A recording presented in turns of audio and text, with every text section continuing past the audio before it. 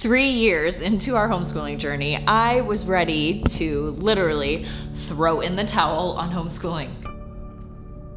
I started looking into private school options and was about to fill out registration forms because I just couldn't take it anymore.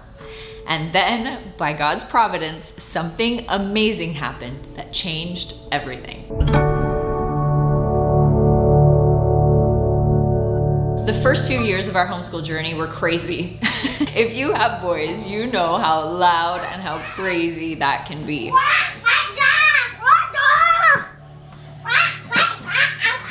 I was super excited though and jumped in with both feet. I had my schoolroom set up with workstations and posters and like all the things, right?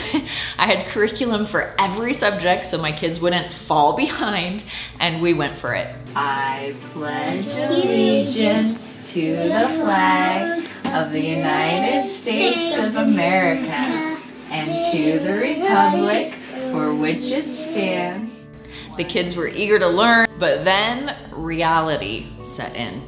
It was a major challenge to get anything done. I hated workbooks, and I disliked teaching from a curriculum that had an overwhelming amount of checklists and things that had to be done in order to feel like we were doing it right.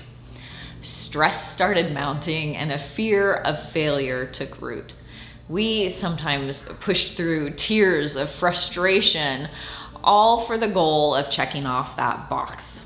Learning lost its joy and wonder. It was no longer fun for any of us. Can anyone relate to this? Drop me a comment below and let me know if this is you now or if it has been you in the past, because honestly, I think we've probably all been in this place before, am I right? At this point, I had another baby, amongst other major life changes, and it was kind of the perfect storm of everything coming to a head, and I was done. Or was I? All of these outside influences, like other homeschool friends, social media, books, podcasts, homeschool conferences, all of these things kind of came together at the same time that helped me realize it doesn't have to be this way. I don't have to recreate school at home. I don't have to use curriculum that we don't enjoy. I don't have to do every subject every day.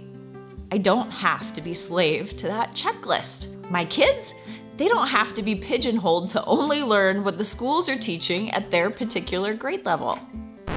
What? All of these ideas were kind of mind-blowing, to be honest. This concept is so simple, yet it's so freeing. It made all the difference. So in a nutshell, that one thing that changed for me was a major mindset shift when it came to how I viewed homeschooling. This does. Whoa!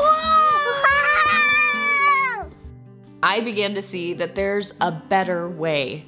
A way that doesn't involve tears and frustration and overwhelming stress over the myth that our children are going to fall behind if we don't do things in the prescribed way. Instead, there is a way that allows them to develop on their own pace.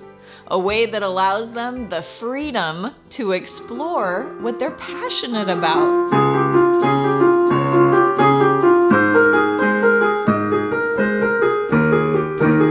A way that brings life and fills us with joy and wonder and creativity.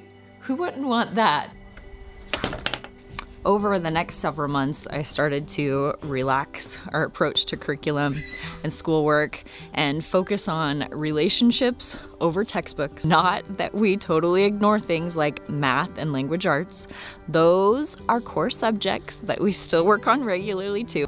The magic of homeschooling happens when we create an atmosphere where our children are free to dive deep into the things that they're truly interested in. When we give them this freedom, it is amazing how much they actually choose to pursue on their own. And then the amount of information that they soak up, almost like they don't even realize that they're doing school. Hey chickies, hello. I don't want you to think for a moment that I have got this all nailed down perfectly. It is still a struggle for me to keep this mindset sometimes. I scroll through Instagram or hear all of these amazing things that other homeschoolers are doing out there, and the doubt can start to creep in. I start to feel like I'm not measuring up and I should be doing more. But when that happens, I just pray and I trust that the Lord has me on the path that He wants for our family, and I know that everything's gonna be okay. Every year, as we settle more into what works for us, it gets a little easier to not be worried about our kids falling behind. They are learning and growing so much with each passing year, and it is truly a beautiful thing to be part of. So I encourage you, if you find yourself in a place like I was, step away from the multitude of curriculum checklists. Stop trying to recreate school at home. Shift your mindset to trust that your children are going to be more than okay, and allow them some freedom to explore their own God-given interests and abilities. It may not be easy, it may be messy, but it will change everything.